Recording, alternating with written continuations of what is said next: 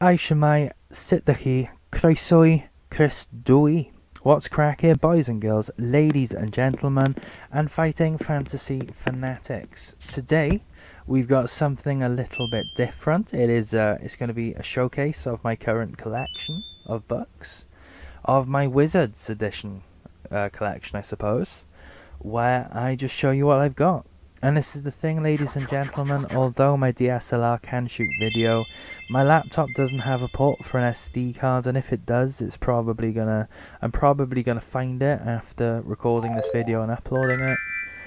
So let's just say it doesn't. And yeah, I haven't got an adapter. And I even started off filming with my camera, and guess what? I had no means of transferring the files to my laptop. So what we've got today is a showcase, a little, a slideshow, where I'm going to show you what I got, maybe talk about it, show you what I've got, talk about it.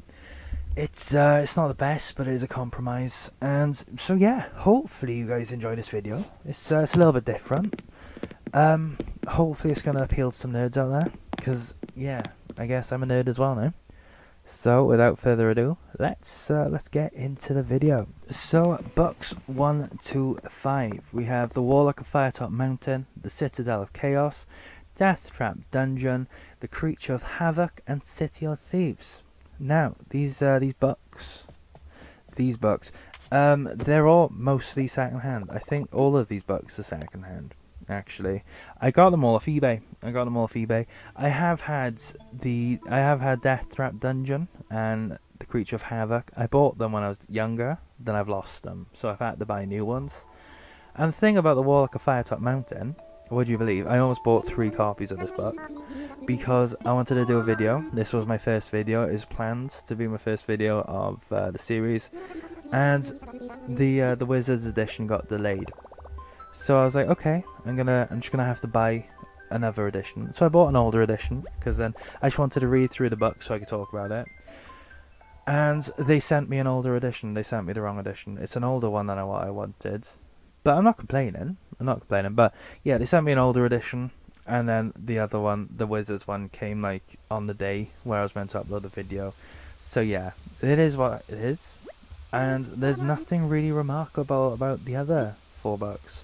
Citadel of Chaos was, I did plan on buying the older cover on an older edition purely because I like the cover. I like the little black monkey thing. I find that really funny. Then Creature of Havoc, the wizard cover, is the only one I really like. Death Trap Dungeon, same thing again. And City of Thieves, yeah, I did consider buying an older cover, an older edition for the cover, but at the end of the day, you know, if you got one, why would you need any other? So that about sums it up for the first 5 books, ladies and gents. You know, some of the books have, I'm guessing some of these books have people's writing in the character sheets. I know Death Trap Dungeon does. I'm guessing the Warlock of Firetop Mountain, because my copy has been battered. My goodness, it has been in somebody's backpack, and it's cute and adds a lot of charm, but it is what it is, I suppose. I don't think I'm gonna look for a better. I mean, if one comes my way, I'll probably get a better quality one. But that is about it, guys. So that is the first 5 books of the series. So on to the next 5. So we have Crypt of the Sorcerer, House of Hell, and Forest of Doom, Sorcery, the Shamutanti Hills, and then Caverns of the Snow Witch in this knot. And what you're going to find out is, yeah, they're all Wizards edition again. The Crypt of the Sorcerer came, and I'm guessing it is an old library edition because it has like a plastic sleeve on it. Maybe it's from a school. Either way, it kept the book in a nice quality, and there's nothing really, nothing stands out about this book. Nobody's written in the adventure sheet. It's all pretty good. But now we have the House of Hell. Now the House of Hell is a book that I've had for years. The cover was scuffed, presumably before I had it. And yeah, because it's mine, I have written in the adventure sheet, this is just as it is. It's your bog standard fighting fantasy book. The quality on the cover summarises the quality of the cover. The inside's pretty nice, but yeah, that's about it. The writing, as you can tell, isn't shiny. But at the end of the day, I am collecting these purely because they're Wizard editions. I don't really mind if the writing's shiny. But then, what we've got next is the Forest of Doom. This is another one. I had this when I was younger. but I lost it, so I've rebought it. And honestly, this book is actually in fantastic quality. It arrived, and it looked like it was maybe like sitting on the shelf of like an old bookshop that had been abandoned. And when I got flicked through it, the spine's not even broken. It's a really good quality book, to be honest. And this is the thing, I think it's Music Magpie off eBay. That's why I get a lot of these books, because yeah, they deliver. I think eBay's getting the delivery days wrong, but yeah, the books are always really good quality off them. I didn't buy, what's it called, Warlock of Firetop Mountain from them, and the Warlock of Firetop Mountain is generally just a battered book.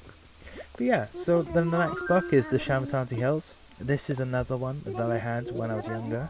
The one I had when I was younger had this shiny writing, so that's like the only downside, is that this one doesn't.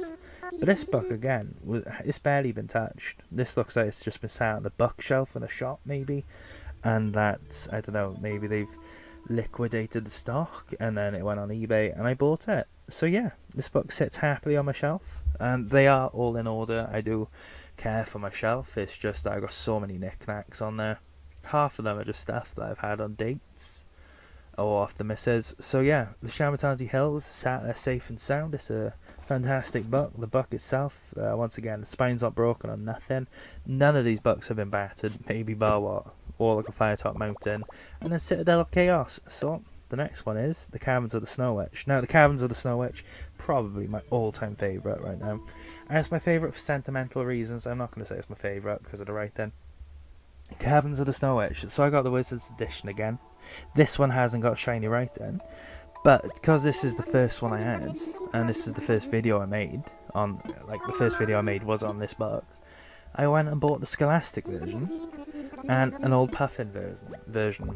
So I got 3 editions of this book. The Scholastic version, I'm going to be honest, holding the cover in my hand is really nice. The Scholastic version looks nice, and it looks nice on my shelf, to be honest. It's just the art is pretty bad.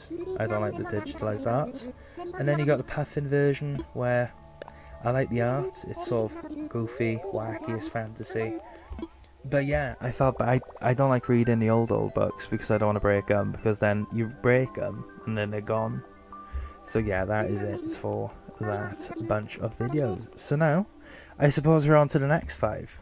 And the next 5, it's just going to be spoilers really, because these are books that I've got that I haven't talked about yet. And they're more or less in order. You got 11, 12, I need to get 13, we got 14, and then I need to get 15. So it is what it is. I'm massively jumping the gun. This is going to be spoilerific. But yeah, we got the second sorcery book, Care City Portal Traps. No, I love this copy. This copy, I was so happy to get this one, man. You have no idea. You have no idea how happy I was to get this one. Because the thing is, I ordered this copy, and I didn't get gouged. I did not get gouged. It's £10. Yeah, I paid the price that I would have probably paid to get the book brand new in person.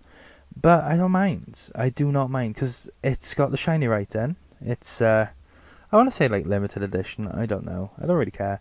But it's such a lovely book. The cover is just Nurgle. And if you know anything about me, I like Nurgle in 40k. It's a bit different in Age of Sigmar, but I like it in 40k. But yeah, this book, untouched, came in like pristine condition. It's got the silver writing. I didn't get gouged. And yeah, I can't like begin to explain how chuffed I am to get Care City Portal Traps. Probably one of my favourite books on my shelf. I don't want to say that right now because I haven't read it, but it's just such a cool cover, and it's got shiny writing. So let's go on to number 12, and we have Trial of Champions. Now this book is one of the ones I had when I was younger, and I've just kept it. I kept it safe. There's honestly not a whole lot to say about this book. It's old, that's all I can say, but all of them are, because the Wizards editions now are quite old. But yeah, Trial of Champions, I had this when I was younger, about maybe 14 years ago, and I've just kept it safe. So yeah, it's in my collection. It's one of the ones that I do quite like. I love the artwork, to be honest. It's quite creepy. It's quite, it reminds me of Bloodborne a little bit. Maybe it's Bloodborne or Dark Souls. I think it's Dark Souls actually, with those warthogs, the giant armoured pigs. And there's one that comes at you in this really tight alleyway. It is Dark Souls. Can't remember if it's 3 or 2. I like that. It just reminds me of that. I love it. But, you know, we got to talk about the next book. And now the next book is The Armies of Death. And this one, yeah, I haven't read this one. I'm actually really hyped though to read this one. It looks quite good. And this is the thing, because I haven't read it. Obviously, I haven't read it, but it does actually look really good. It's you have an army. It follows the Trial of Champions. You spend your money in an army, and then you have to work out army combat. The book sounds really good. It's just I haven't read it yet. I bought this one thinking it was number 11, but it's not. It's like number 14 or something silly like that. So it is what it is. It is what it is. But yeah, that's it for Armies of Death. Now it's worth a mention that because these books, a lot of these books now are part of my original collection, so I haven't actually padded them out, because I get a lot of books second hand from eBay, and then I just use them to pad out my my collection as I make my videos. So what I did at the start, I'd get like maybe books 1 to 3 at once, so that I could work through them all. And then whilst I was reading book number 2, well, the morning after I finished book number 2, I'd buy books 4 to 7. So then I'd constantly have a stream of books coming in. So then by the time I've read through them, I've got another 3 arriving. If that makes any sort of sense, this is how I've been doing the Final Fantasy videos so far. So what you're going to see is, yeah, these books are not in order whatsoever anymore. So Armies of Death, I think I skipped one. And then we got Temple of Terror. Now, Temple of Terror, one of my OGs, because I remember reading back at school. Now, if you were anything like me, back at school, I'll say anything like me, if school hasn't changed and it's the same everywhere, once you reached a certain reading level, you were able to bring your own books in, and then you'd read those books. So we'd have to read in front of a teacher, and this is what I do. I'd bring this book in, because it was a game book, and you could just read it, and the teacher was like, yeah, well, you are reading a book. So yeah, I used to bring Temple of Terror into school. Now I love this book. It is one of my favourites. It is just one of the ones I have fond memories of. Because I remember reading it, falling asleep, and then finishing off. It's just one of those books I really liked growing up. The cover honestly creeped me out a lot. But yeah, Temple of Terror. I love this one. It's one of the ones that I always want to keep as part of my collection. It's going to stay as part of my collection anyway. I'm going to have to pad it out, but it's not leaving my collection. Temple of Terror, I got fond memories of this one. I haven't read it in a few years. I've read it multiple times, just not anytime recent. You know, the cover, spoilers, I prefer this cover to the Puffin edition. But, you know, let's move on to Starship Traveller. Another one that I've had for years upon years. It hasn't left my collection, and I don't want it to leave my collection. In all honesty, I really enjoy this book. And yeah, there's not a whole lot else to say about it. You know, I can't remember reading it. I can't remember what it's like.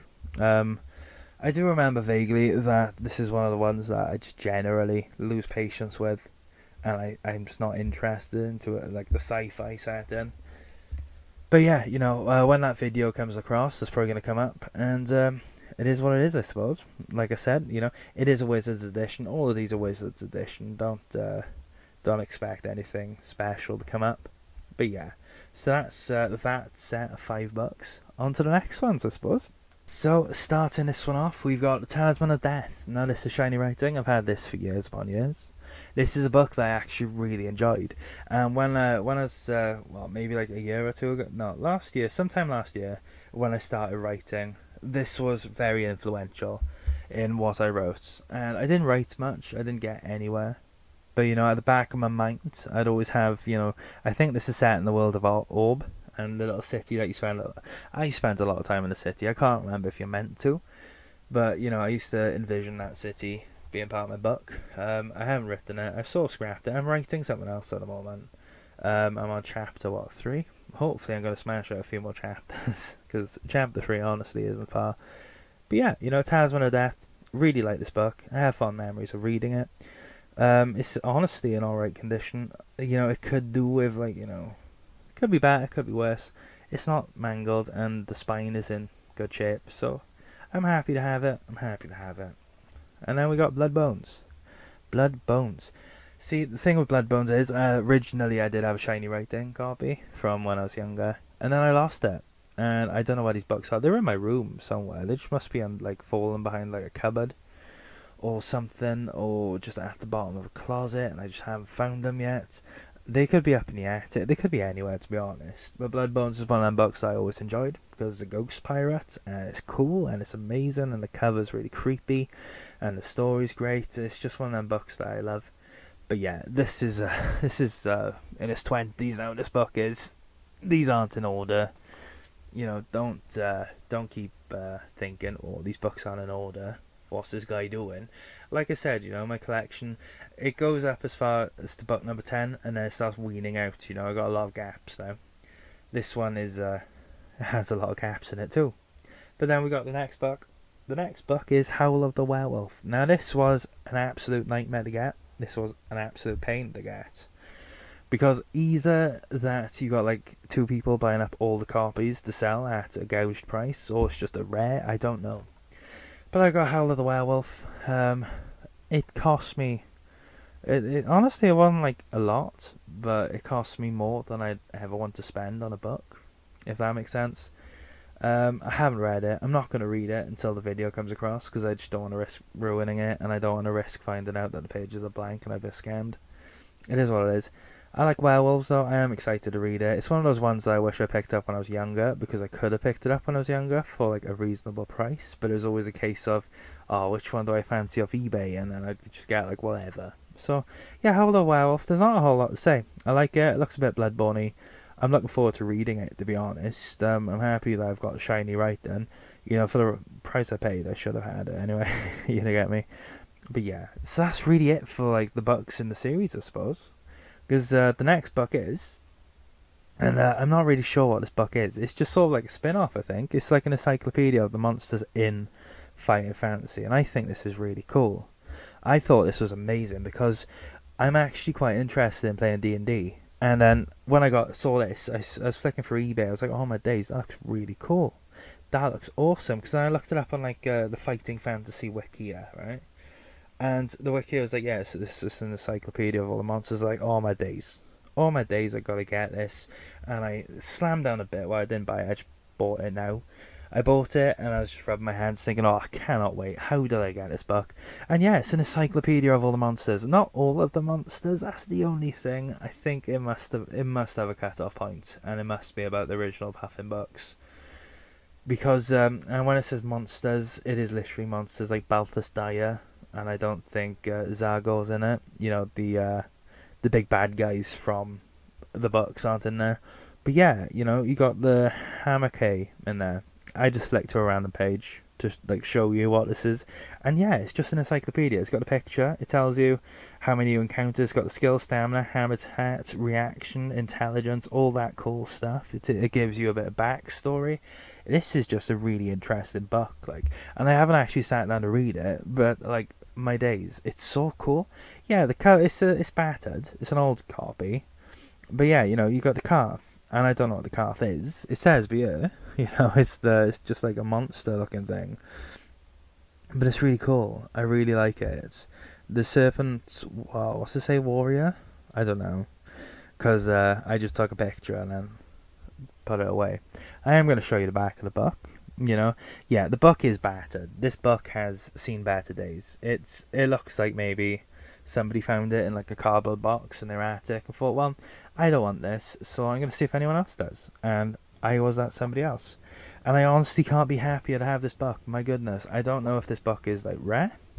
I don't know if maybe it's just not valuable, but I thoroughly enjoy it, you know, because I don't know if you notice, I do paint miniatures, and you could probably get like D&D. Well, not D&D.